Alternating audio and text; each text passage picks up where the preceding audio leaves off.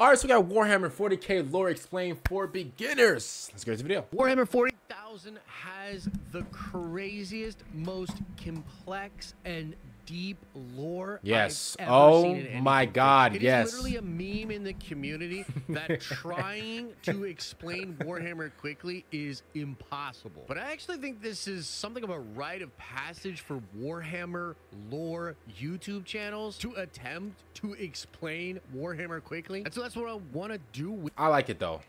For YouTube channels that are trying to like put this large, obnoxious series, and when I say obnoxious, I don't mean that in a bad way. I'm just saying, it's bro, this series is so big. For YouTube channels to try to do that, bro, I respect you, cause like, bro, I couldn't do this to save my life. This video, I want to do my version of explaining all right, let's see all of Warhammer lore as quickly as possible. Let's see, let's go.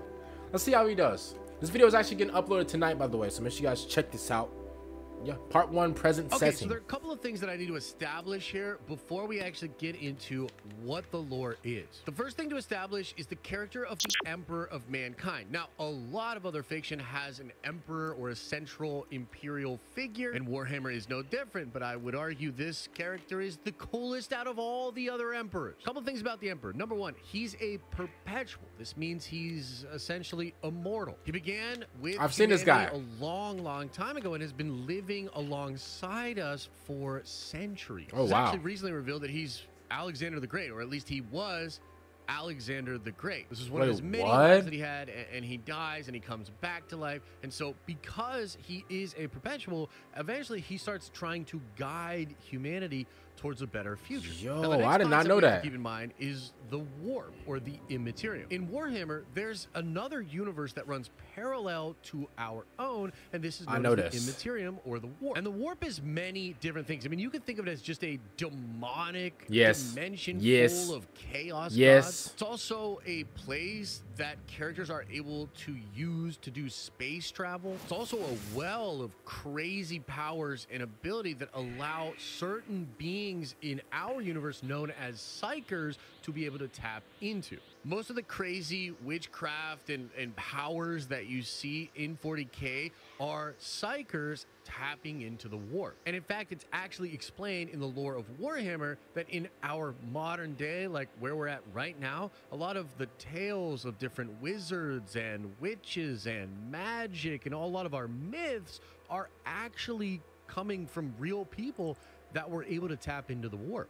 Okay, next thing we gotta establish is the present setting of Warhammer 40,000, because when the game was originally conceived, it was just in the 40th millennia, and there's constant war, and mankind is fighting against the orcs, the Tyranids. But then the lore gets filled in with a lot of stuff that happens leading up to the present day 41st millennium. Currently, the Imperium of Man is a heavily centralized, authoritarian regime. They're brutal, they're fascist, they destroy people that won't worship the emperor, they fight constant wars against other aliens, they take advantage of hive worlds where mostly humans grow up as essentially slaves, and they mine resources that are then sent to Terra or Earth. The that sounds depressing. Is interred upon the golden throne. It's a life-sustaining device that keeps his psychic presence alive. The emperor is also worshipped as a god across the Imperium. The Imperium faces countless threats, both external and internal. Chaos continues to corrupt who was that?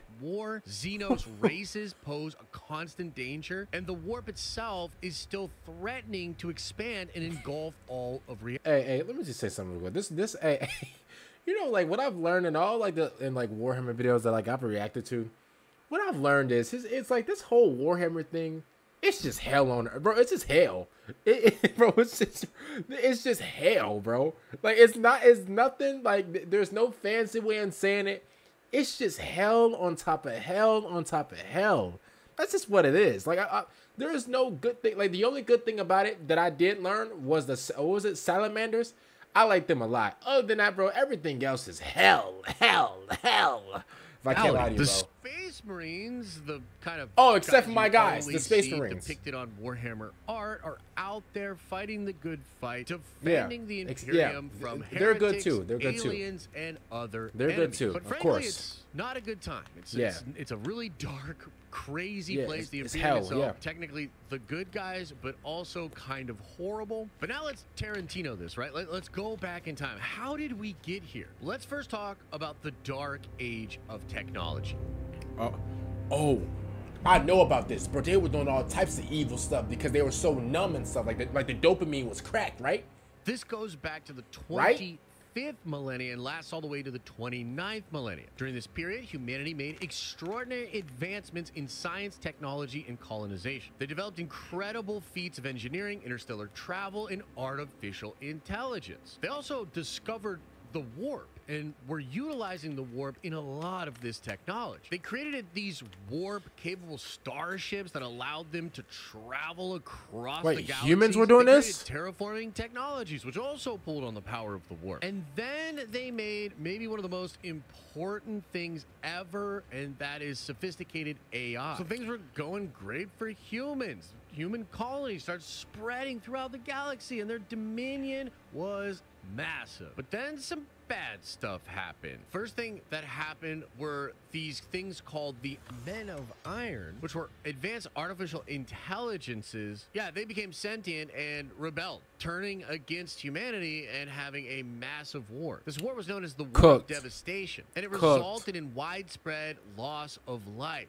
The AI rebellion targeted human settlements, infrastructure, and military forces, causing a crazy amount of destruction. Entire worlds were laid waste, and the conflict escalated to crazy cataclysmic proportions. Eventually, humanity did destroy the Men of Iron and win the War of Devastation. But this led to a deep fear and a distrust of advanced artificial intelligence. That so you as a created. result, the use of AI and technology was severely restricted, and the Adeptus Mechanicus, the religious and technological organization, emerged to preserve the control of technological knowledge. This is very similar to what happens in the Dune series, where they also had a war with AI and then swear off AI totally.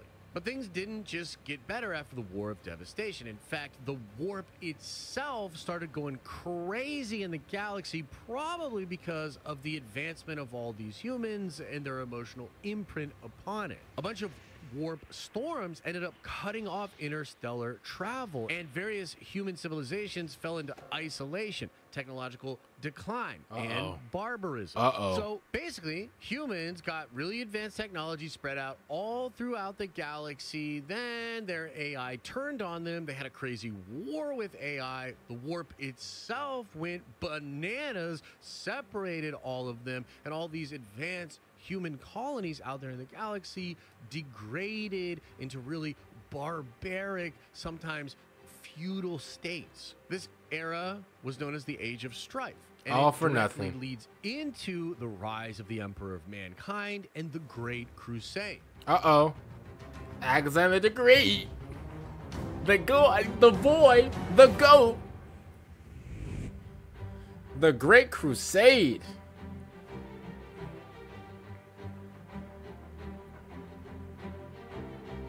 The Emperor of Mankind reveals himself as this powerful psychic being that's been with us forever and is here to help us go into the future. He begins something known as the Great Crusade to reunite humanity and bring order to the galaxy. And then, because the Emperor was also a genetic genius and really good with technology, he creates super soldier beings. It's one of my favorite things about the Emperor of Mankind. He's a lot like Mr. Sinister from the Marvel X-Men books. The first soldiers he creates for himself are the Custodian Guard. They served as his personal protectors and bodyguards, and they were these massive human beings. They were resistant to psychic attacks, damn near perfect in the way that they could fight. They had incredible technology and armor and weapons. They're damn near perfect. Wow. But there was a problem. They were just way too hard to create and to replicate.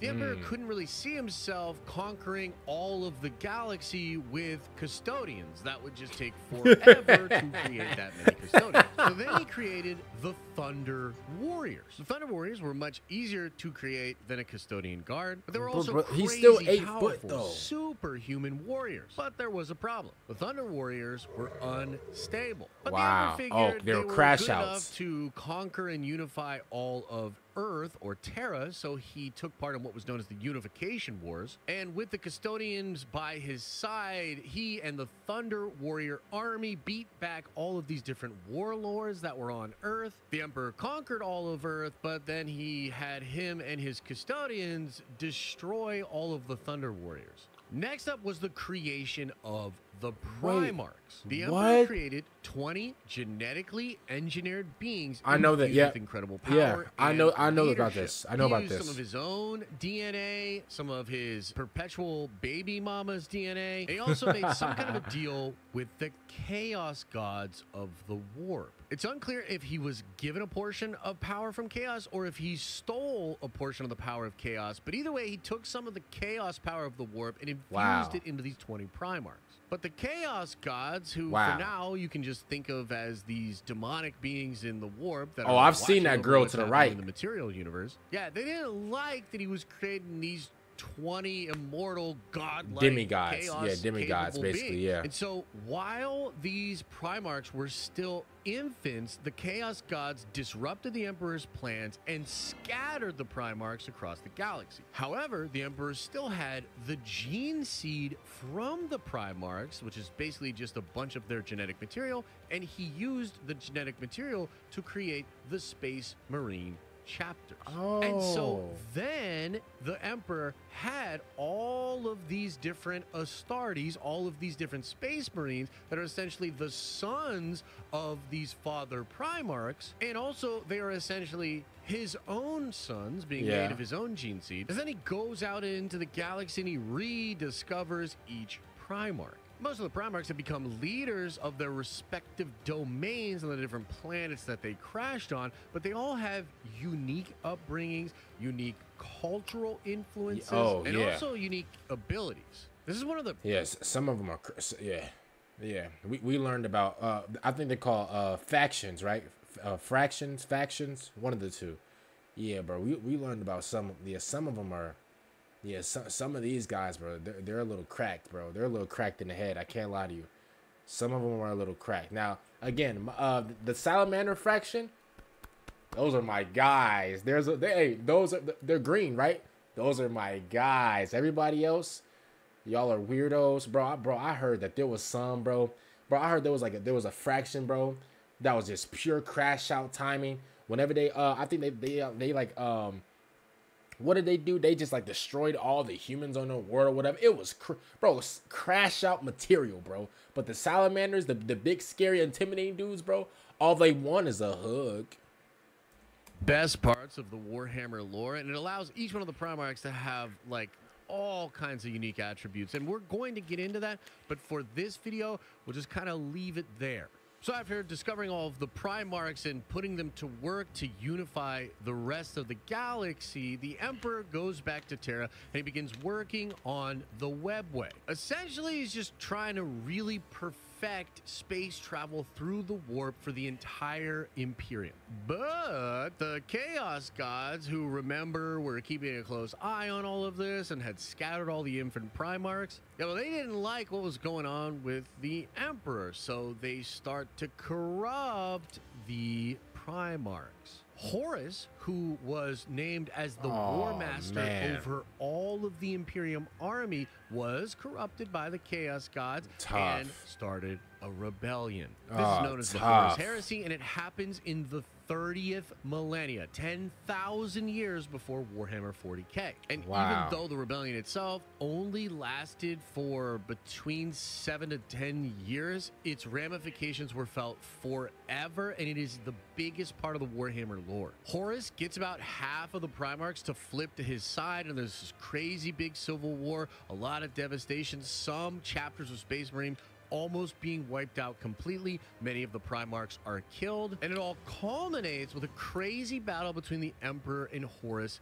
himself. Horus is juiced up to the gills with a bunch of chaos god energy, and the Emperor is the Emperor. And so they're fighting. The Emperor doesn't want to kill Horus because he still kind of thinks of him as a son. Horus is taking a lot of shots at the Emperor, like really doing some serious damage to him. And then something flips in the Emperor. He decides Horus is no good, and he does a Kamehameha wave attack that not only destroys all of Horus's body, but it actually destroys his very soul. Most of the time in Warhammer, especially if you're a primarch, you can die in the physical form, but your soul will go into the warp and it'll linger there, and some of them even come back to life. But there's nothing of Horus to come back to life. The Emperor destroys his very existence. On every level of reality, Horus was obliterated. But in order to obliterate Horus, the Emperor used all of the last bits of physical energy that he had, and it leaves his body completely decimated. He's essentially a corpse at that point, barely alive, and he's dragged to the Golden Throne where he's put on life support. And from there, the Emperor exists, being alive mostly in the warp now, and over 1,000 psychic human beings a day are sacrificed to the Golden Throne as a way to keep the Emperor alive. And that's it. Oh, I'm sorry to use all of Warhammer. Man, I'm sorry to use the Lord's name in vain, but that's some sick stuff right there, bro. That's some nasty, sick stuff right there, bro. And guess what? If I'm being honest with you, I know I'm a new booty. I know I'm a new member of the Warhammer community, but if I'm being completely honest with you, bro, at the end of the day, I mean, at the end of the day, let's just keep it real. I don't want to be that guy, but bro, it's your fault, bro. It's your fault. It's yours. From what I heard is you were making all the babies, but then you went to the warp. Why would you go to the warp? I understand you wanted your babies to be all cracked out. Listen, I understand that. But you went to the warp of all places to get some magical lucky charms to put in their cereal? Are you dumb? What's wrong with you? Why would you do that? Why couldn't you just make these babies your babies? And why couldn't you make, bro? You could have made these babies just nice and secure. You went up to the warp and was like, yo, you guys know I'm the Emperor, right? You know I've been good for you guys. Let me get a number 2. Let me get a number 9.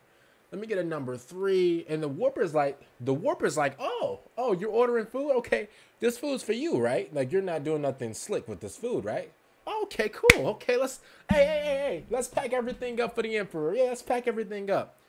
They give you the stuff. You then say, oh, okay, well, let me use some of this food that I'm getting.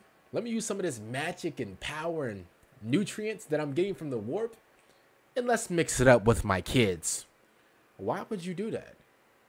To be honest with you, bro, it's your fault. Now, I know some Warhammer people might go crazy and be like, no, it's not his fault, and it's the warp. The warp is evil. But, like, bro, he went to the warp and, like, you know, got some of the stuff and then mixed it up with his babies. Like, listen, maybe that's just me. Maybe this is how I see it, but it was what it is, man. Comment down below. Wait, I say please make sure you guys like, face, comment, and